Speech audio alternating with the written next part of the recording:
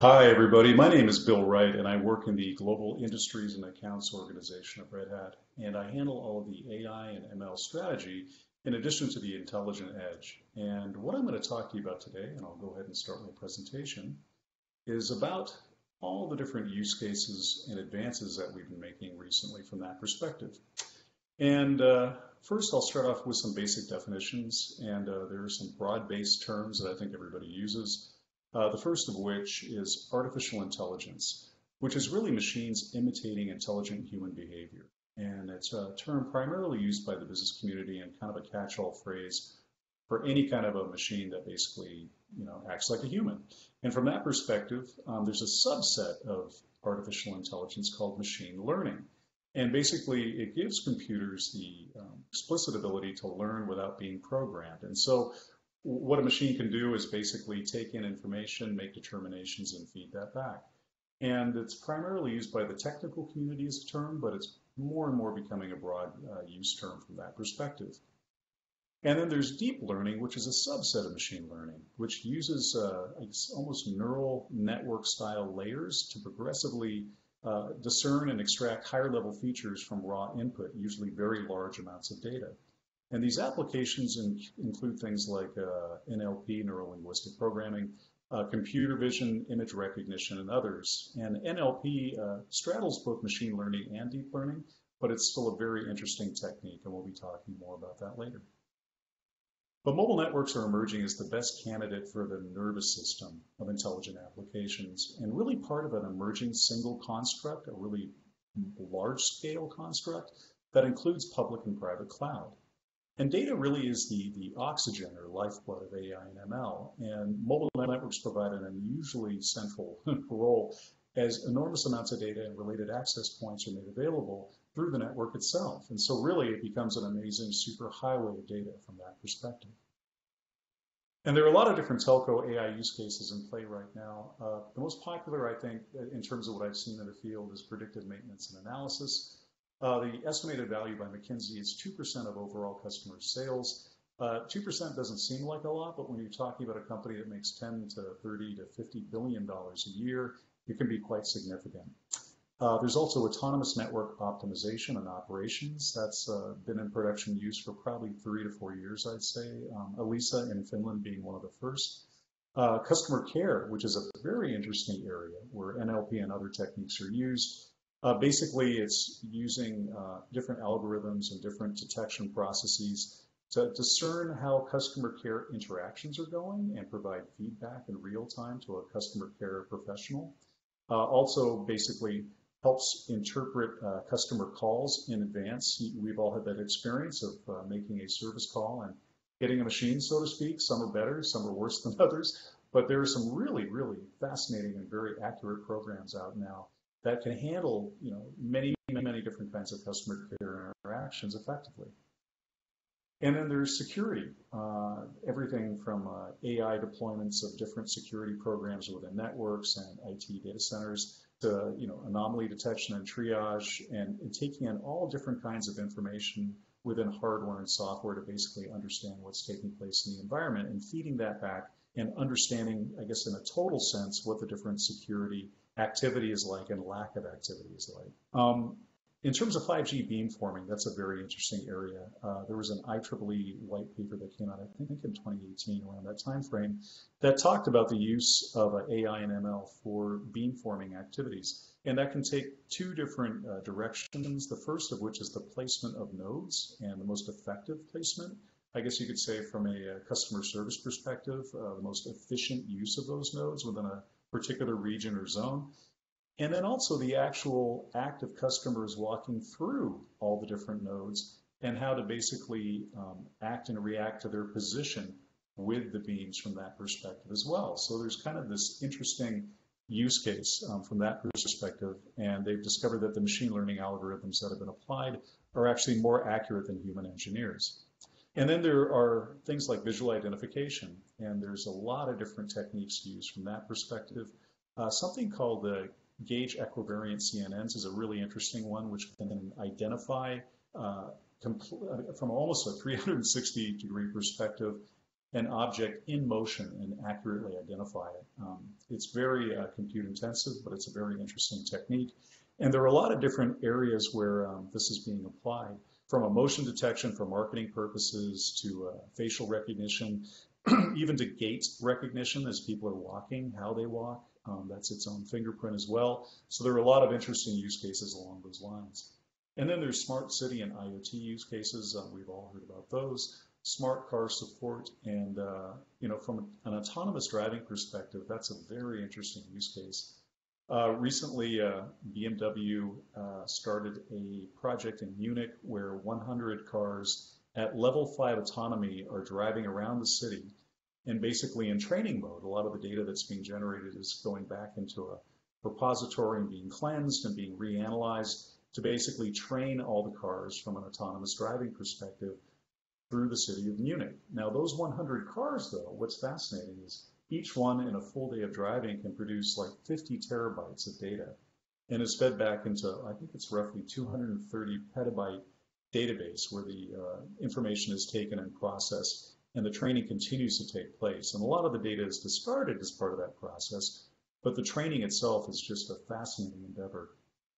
There are different edge use cases as well, live content, all sorts of different areas. Gaming is another one from an edge perspective. Real-time surgery, although robotic surgery probably is on its way to full use, I would say. Arguably some programs will remain resident inside of a surgical center, but edge communication is going to be critical in terms of the real-time capabilities there as well. So there are a lot of different use cases that are emerging from an edge perspective that will have different levels of commercial adoption, both near and long term. Emergency services is really interesting too. The ability to basically triage an accident while an emergency, let's say like an ambulance, is on its way to a location. It can take in individual health data through somebody's Apple Watch. It could take in the location of the car and the kind of damage that might have been sustained in the process. There are all these different forms of analysis that could take place as you could say the resources are being applied to a certain emergency situation that can help really triage and triangulate all the necessary, I guess you could say, aid to help everybody at that site. Healthcare monitoring is a really big one, and again, there are other areas too that are really interesting as well that are emerging there. I referred to some of those earlier. Then the gaming I'd mentioned, AR/VR infrastructure as well, which is also edge-based live content infrastructure. And then marketing and sales systems. That's another interesting one too.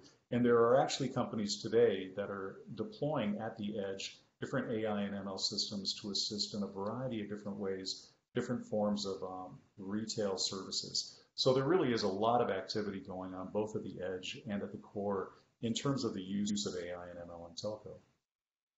But I think for me, the really fascinating project that I'm working on right now is the enterprise Neurosystem. And it's really how, I guess you could say, the totality of the vision of AI and ML is being applied into telco today. And it's just getting started. It's very exciting. And really, it's all about AI infrastructure that reaches into every single business function in an enterprise and a mobile network. And so this includes network operations and edge operations and then core IT, but then it applies to supply chains and logistics for different, retail outlets or different like resupply of different locations in terms of towers, et cetera. There's finance, there's human resources, and then legal and contracts and contract analysis using NLP, and then insurance and facilities. I mean, you draw all these just widely diverse areas together, and you really have what amounts to what a business actually looks like. Everybody thinks of these, or many people think of these as very different silos of a business, but they're really part of an organic whole. And so when you think about it, all these different systems impact and influence each other at some level. And so this is a way to take all the different machine learning applications that are being applied in all these silos, tying them together, and applying an overarching intelligence to all operations to really provide a crystal clear view in real time into every aspect of a business's operations. And so it really provides, I wouldn't say a dashboard, but rather perhaps a board member or a operations assistant who has an unparalleled, transparent view of every level of operation of a company. And so the whole plan here is to create a community around this initiative. And what's going to be really fun is we're going to create a couple of different point projects applying AI and machine learning to basically add value for some of these kind of corner cases that haven't been fully addressed yet, and then apply some very, I guess you'd say, tight discipline to delivering on that while looking at the connectivity aspect and the centralized intelligence aspect. So there are a couple different work streams that will take place. But the first is predictive maintenance.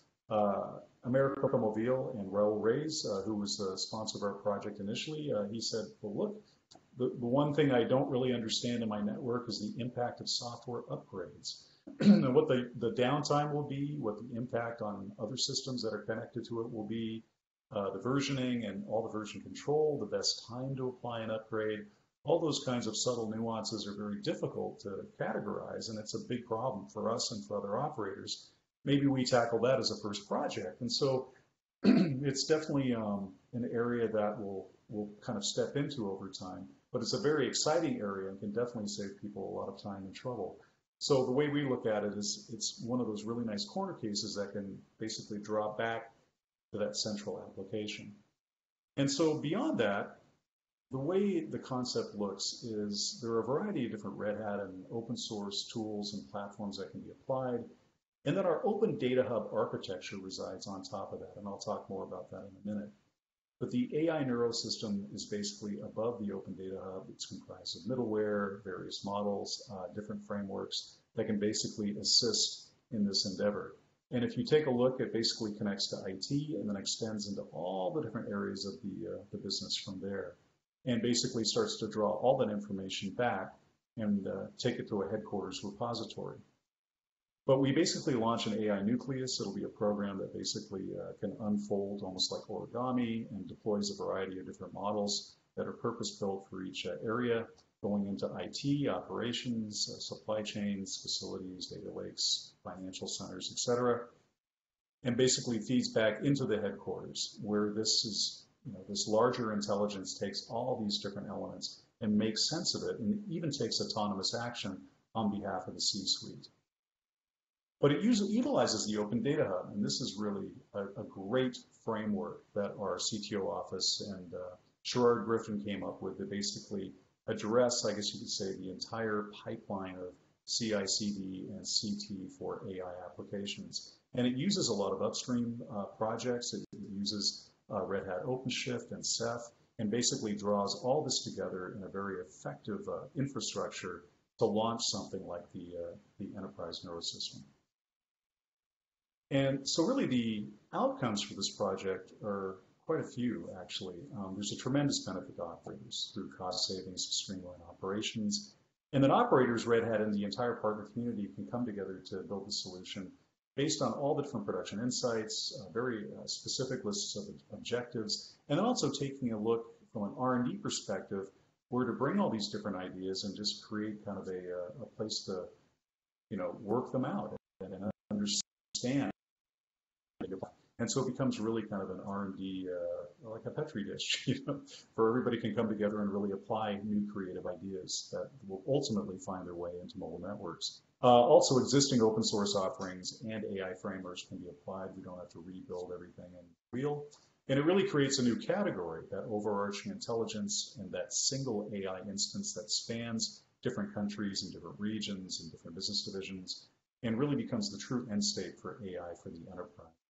And that's really the vision of this project. And the way we look at this in terms of our ecosphere and how everybody's coming together from that perspective, it's funny, everybody wonders, hey, well, you were bought by IBM, why aren't you talking about just Watson?